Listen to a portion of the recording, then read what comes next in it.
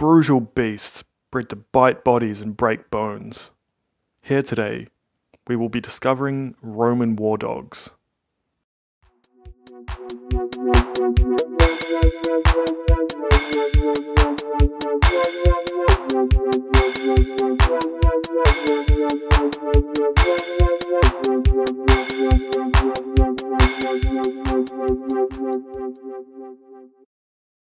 Roman civilization was almost perpetually at war throughout its massive 2,000-year-plus reign.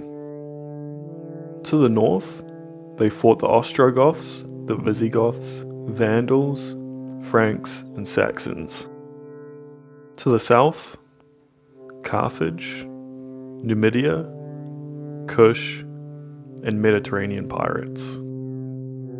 And to the east, Parthia, Sassanids, Armenians, and steppe nomads.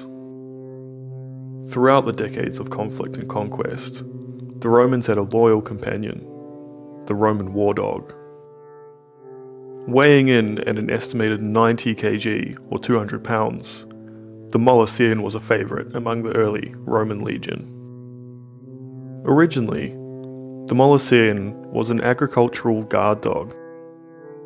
It bears the name of its founding breeders, the Molossian tribe of Epirus, themselves a hybrid of Greeks and Illyrians. Aristotle writes in the 4th century BC, besides the donkeys, Epirus produces animals who grow thick and large all over, and so do the dogs. By the end of the Greek colonization period, 500 BC, the Molossean had found its way to Rome. Here, the Romans, being ever practical, bred it for war. Although, it also found its way into many other areas of the Roman world, such as entertainment in the Colosseum. It was said that 4 Molossians could best a tiger.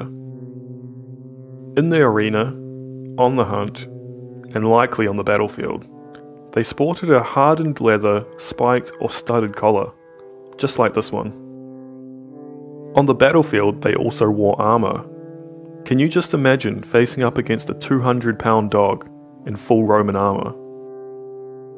Over the course of several hundred years of selective breeding and interbreeding with local Italian dogs, a new breed emerged, the Cane Corso. This breed was similar to the old breed, and still filled all the same societal niches.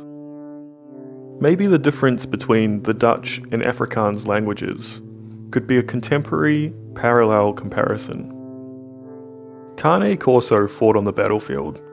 Some reports even say they were trained to fight in formation. Others say they protected the individual soldier they were attached to. The latter is probably more likely, as the breed is well known to be fiercely loyal and protective. In fact, its very name translates as guard dog. Tactically, Cane Corso were used as shock troops, their purpose being to disrupt enemy lines.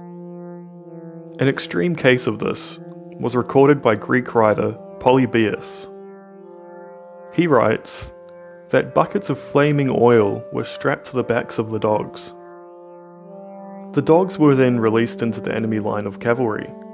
The burning oil seared the underbellies of the horses, causing mass panic. Cane Corso were useful to the military off the battlefield too. They were almost certainly used as guard dogs within the camp. Foraging was an essential task for the armies of antiquity. Perhaps the dogs assisted the foraging parties in finding food and hunting game.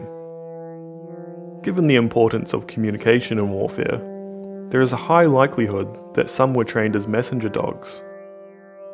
Lastly, they would have been extremely useful in countering guerrilla warfare tactics, as they could track enemies and find their camps. This breed actually still exists today, if you would like to get your hands on one. Other notable Roman dog breeds, which may have been part of the Roman war machine, are Vertricus and the Malatin. Vertricus is a breed akin to the modern greyhound. Its usefulness lies in its ability to track and hunt small prey, and maybe even humans. The Greek poet Gratius writes of Vertrigus, "It is swifter than thought, or a winged bird." Demeliton, on the other hand, was a small dog, which was associated with the upper class. Its utility was in the field of companionship, warmth, and drawing away fleas from the owner. It appears that Roman war dogs were not simply brutal beasts, bred to bite bodies and break bones, but rather they were much more versatile, filling a variety of roles wherever usefulness could be obtained. What tasks do you think the Roman war dogs helped with? What would you do if you came up against a war dog in battle? Feel free to share your thoughts in the comments section below, and like and subscribe if you enjoyed the video. And just for a bit of postscript, here's my puppy. She's going to the vet for dental surgery soon. I think her new royal nickname will be Nova the Toothless.